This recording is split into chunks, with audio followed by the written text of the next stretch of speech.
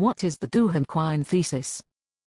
In philosophy of science, it is a combined proposal by Pierre Duhem and Willard van Orman Quine, that no statement entails a prediction about observations, except together with additional assumptions, theories, and auxiliary hypotheses. Duhem originally thought up the proposal, but said his thesis only was applicable to physics. Quine, however, went on to promote this thesis as applicable to everything including science and philosophy. The Duhem-Quine thesis states that it is impossible to test a hypothesis in isolation, because an empirical test of the hypothesis requires one or more background auxiliary assumptions, theories, or hypotheses, that a hypothesis in question is by itself incapable of making predictions. Instead, the consequences of the hypothesis typically rest on background information from which to derive predictions. The first problem the thesis brings to mind is the concern whether it prevents a theory from becoming conclusively falsified by empirical means if the background assumptions are not proven, since background assumptions sometimes involve one or more scientific theories. I will demonstrate with an example. Suppose we want to perform an experiment with water and heat. Let us say hypothesis 1 is that, if I put water into a pot and heat it up on the stove to 100 degrees centigrade, then my water will boil due to the H2O molecules speeding up and hitting each other. Our prediction based on hypothesis 1 is that our water will boil at a temperature of 100 centigrade and turn from a liquid into a gas. However, the Duhem-Quine thesis effectively reasons that our hypothesis 1 cannot possibly be tested in pure isolation. The reason this is because our hypothesis 1 rests on numerous auxiliary assumptions and background theories. To accurately acquire our prediction from hypothesis 1, we need to account for all the auxiliary assumptions and background theories that hypothesis 1 entails. For example, some of our auxiliary assumptions and background theories might require that we be at sea level for proper barometric pressure, because if we are above or below sea level we may get very different results in our test. Other assumptions and theories might include that there be no salt in our water, which would otherwise prevent it from boiling at 100 centigrade, thus undermining an accurate prediction. Another auxiliary assumption is my thermometer. It must be accurate and not broken.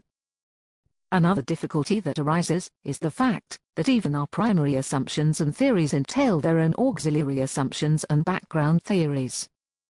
For example, if my thermometer is to be accurate, I need to rely on the laws of physics to be relatively constant so as not to ill affect our prediction. Therefore, theoretically all auxiliary assumptions and background theories must be accounted for in order to attempt any sort of accurate test. So, let us suppose the Duhem-Quine thesis is true. Does this mean that there can be no crucial experiments? This presents a major predicament if our experiment comes out false. If our predictions come out false, it does not necessarily mean hypothesis 1 was wrong, but perhaps it was one or more of our primary and secondary auxiliary assumptions and background theories that needs readjustment. If this is so, it isn't hard to imagine the near-infinite regress possible on such terms that would render my hypothesis 1 practically unfalsifiable. However, this does not mean that all theories are equally justified or hopeless. Quine provides us with a set of standards to adjudicate among competing theories. This is what he calls the explanatory virtues. Among his explanatory virtues we will only discuss two. These are modesty and simplicity. Modesty is a virtue, because other things being equal, logically weaker hypotheses are preferable, as are hypotheses that assume events of a familiar sort. And simplicity is a virtue, because other things being equal, simpler hypotheses are preferable to more complex ones. Take the example of my hypothesis 1 on boiling water.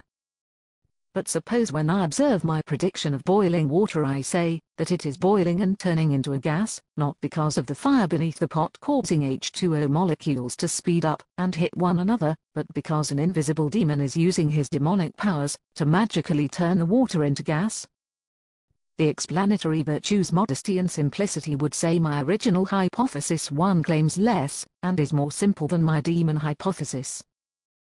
And so, since hypothesis 1 scores better on Quine's explanatory virtues, it is preferable in light of my second hypothesis. As shown, the Duhem-Quine thesis overcomes its major objections. It also helps in providing additional light on scientific methods and experiments. It even contributed to the fall of phenomenalism and the verificationist principle, thus resurrecting once thought to be dead philosophies such as metaphysics. Thanks for watching. Look for Oppositum on YouTube.